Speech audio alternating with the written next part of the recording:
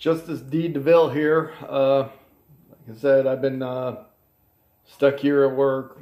Well, the supervisor is on his vacation. But I want to take a moment between, now that I have a break from customers, just to let you know, I am going to address this situation when I get back of what the hell is going on with Bale, Chini, and Francesca. Now the info I'm getting is she's not pregnant.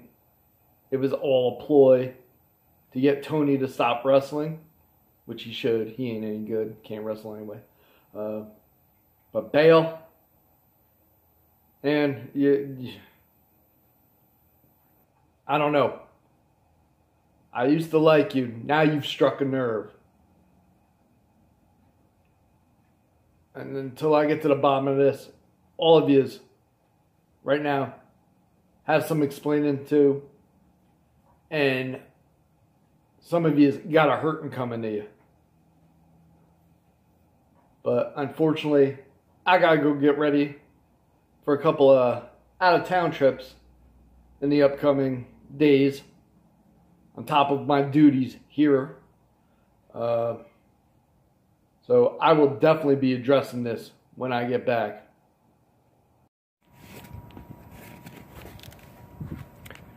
Well, I'm getting ready for one of my trips that I got to do this week. As you can see, pack the bag, putting it in the trunk.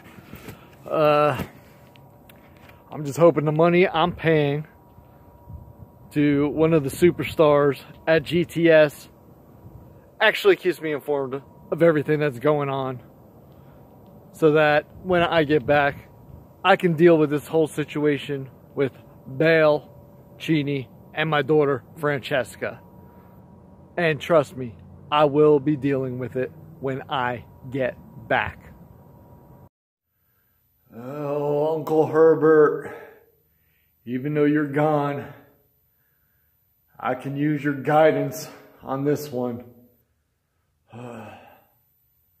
Bale, Chini, Francesca, what do I do? What do I do? Do I deal with Chini? How do I help Francesca? And what do I do about Bale?